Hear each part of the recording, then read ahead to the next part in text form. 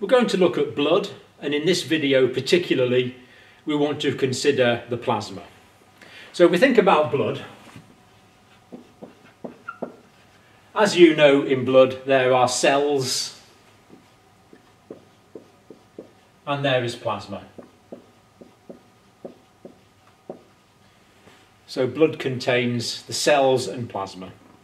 The cells are going to be the red cells and the white cells, the erythrocytes and the leukocytes. But today, on this video, we want to think about the plasma that it is floating in. Now, if you take a sample of blood, anticoagulate it, and centrifuge that blood sample, then you're going to end up with something like this. You'll have your test tube there, and the red cells will settle out on the bottom after the sample's been centrifuged. And the plasma will be a straw-coloured liquid on top.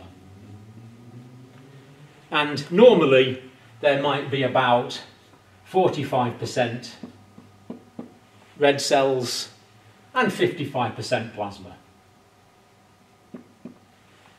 But then if you look closely, you can often see that there's a very small strip of white cells in between the two layers.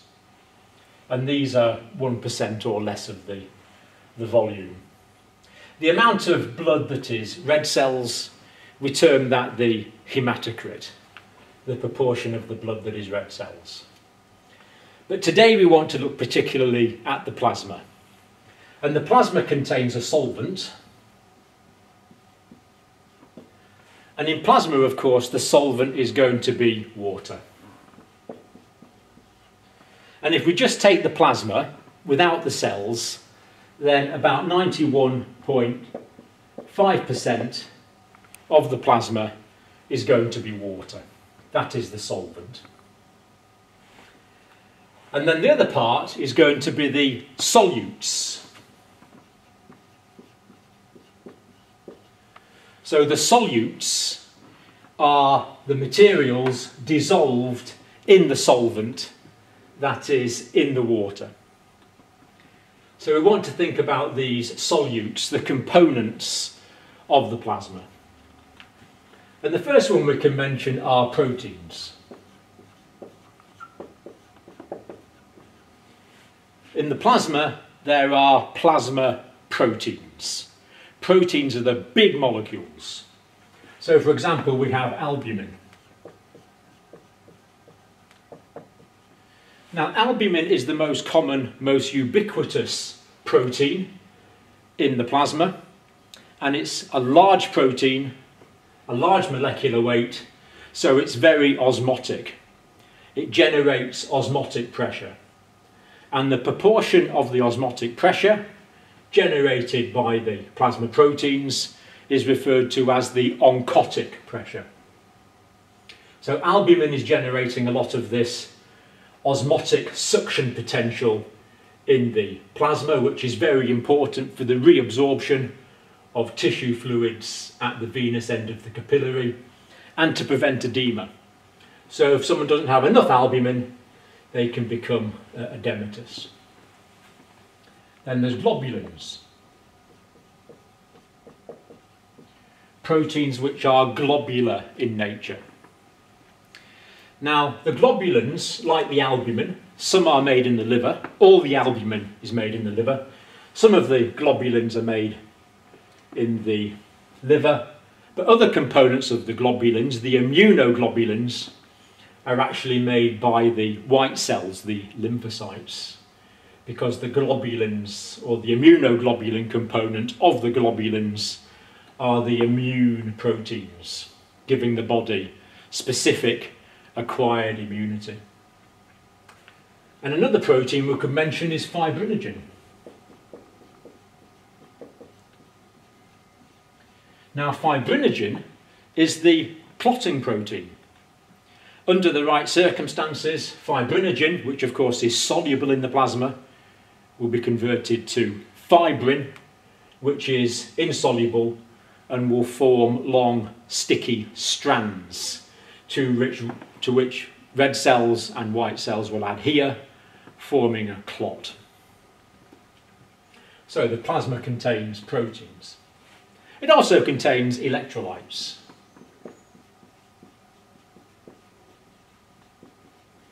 Now the electrolytes are ions. They are atoms with a charge. And these are very important because we need the correct distribution of electrolytes on both sides of the cell membrane in excitable cells. And the volume of the electrolytes has to be finely regulated. It needs to be homeostatically controlled so we don't have too much or not enough of a particular electrolyte. And the common ones are sodium, which is Na+, chlorine, Cl-, potassium, K+, calcium with 2 pluses, magnesium with 2 pluses. So these are present as ions in solution in the plasma. So electrolytes are going to be found in the plasma.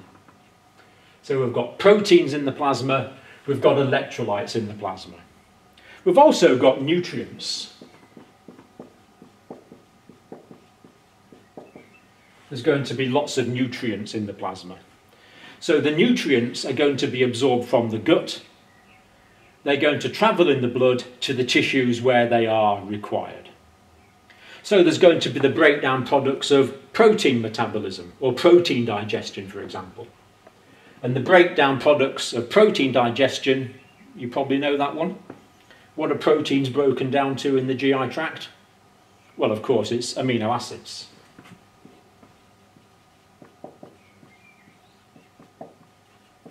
They're broken down to amino acids. And of course, it's very important that there is glucose in the blood.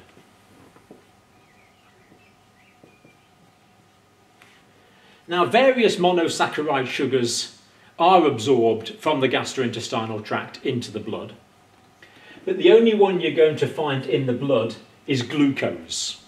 And this is because any other monosaccharides that are present in the diet are going to be absorbed into the gut, go directly to the liver in the hepatic portal vein, and the first time that blood passes through the liver will convert any other sugars present into its preferred sugar, which is glucose.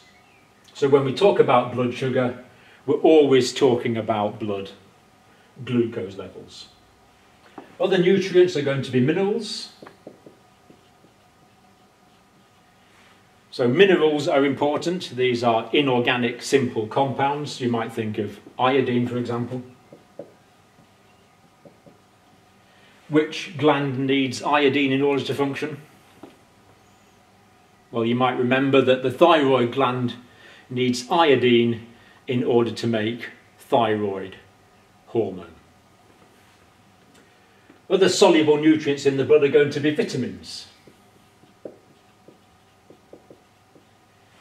The vitamins A, D, E and K are the fat-soluble vitamins, and in the plasma we're going to find water-soluble vitamins, vitamins B, 1 to 11, and vitamin C. Need to move over here a bit.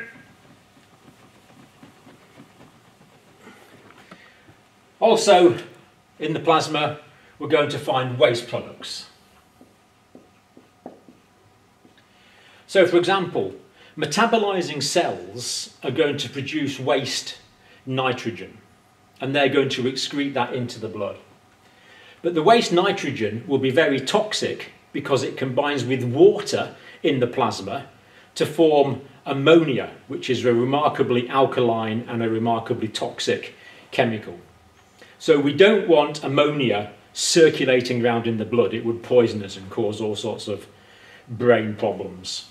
So what happens is the liver converts the nitrogen waste product into urea. And urea is highly soluble, it's produced by the liver, and its purpose is to carry nitrogen waste from the liver to the kidneys where it can be excreted. And also the liver is going to break down toxins into metabolites.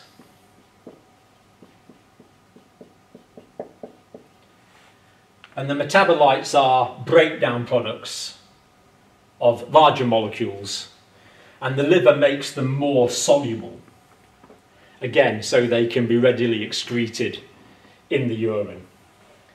And the only way the waste products are going to get from the liver or the cells, wherever the waste product is generated, to the kidneys, if it's the kidneys that are going to excrete them, if it's a compound that is renally excreted, the only way it's going to get there is by being transported by the blood in the plasma. So, waste products. Now, the plasma also contains the endocrine hormones. A hormone is a chemical messenger. It's produced by an endocrine gland.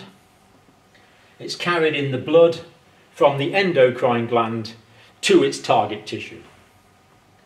And of course there are many of these. You might think of insulin, produced in the beta cells of the pancreatic islets. You might think of glucagon, produced in the alpha cells of the pancreatic islets. Thyroid hormone, produced by the thyroid gland. All the hormones are the chemical messengers going to be transported in the plasma around the body. And also there's going to be gases. So some gases are transported in the plasma. Now, there is going to be some oxygen in the plasma. Maybe 1% of the oxygen that's carried in the blood is transported in solution in the plasma. 98.5% of it, or 99% almost, is actually transported in association with the hemoglobin in the erythrocytes, in the red cells, in the form of oxyhemoglobin. But a small amount will be transmitted by the oxygen in the blood. And also there's going to be some carbon dioxide in solution in the blood, and some bicarbonate ions and small amounts of carbonic acid as well. The oxygen, of course, is going from the lungs to the tissues. The carbon dioxide is being carried from the tissues back to the lungs. And actually some of the carbon dioxide is carried in the red cells as well as being carried in the plasma. And of course the plasma is also going to contain quite a lot of nitrogen, but that's normally at equilibrium, so it's not too much of a problem, unless of course you take up deep sea diving, and nitrogen can be the cause, or is the cause, of decompression sickness, what divers call the bends. And I think the last thing I'll talk about are the lipoproteins.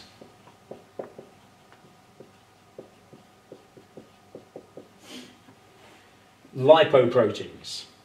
Now, lipo means lipid, and protein, of course, is protein. Now, fats cannot dissolve directly in the plasma, so they need to be carried by carrier molecules. So, for example, from the gut, the fats are going to be absorbed into the lymphatic system in the form of chylomicrons.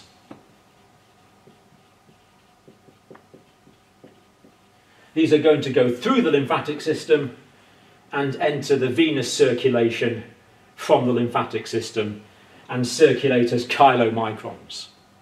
Proteins packaging up fatty molecules for transport in the blood. And then, of course, there are the cholesterol molecules. So you might have heard of HDL and LDL. HDL is high density lipoprotein.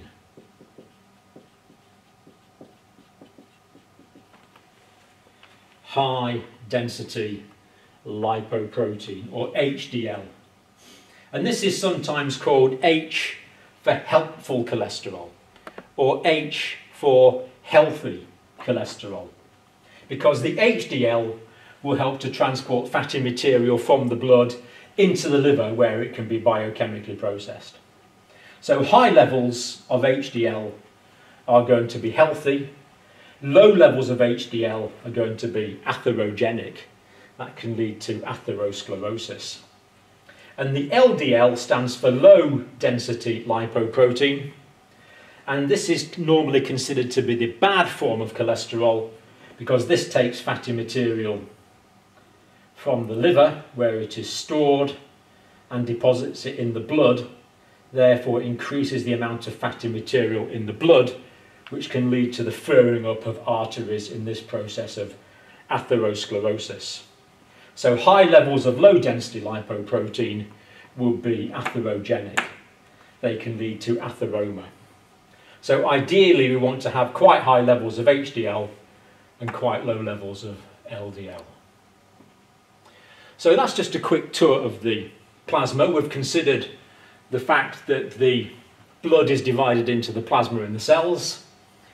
The plasma is the solvent, is the water. The solutes, there are proteins, electrolytes, nutrients, lipoproteins, waste products, hormones, gases, all being carried around the body in this great circulatory system, which is the blood.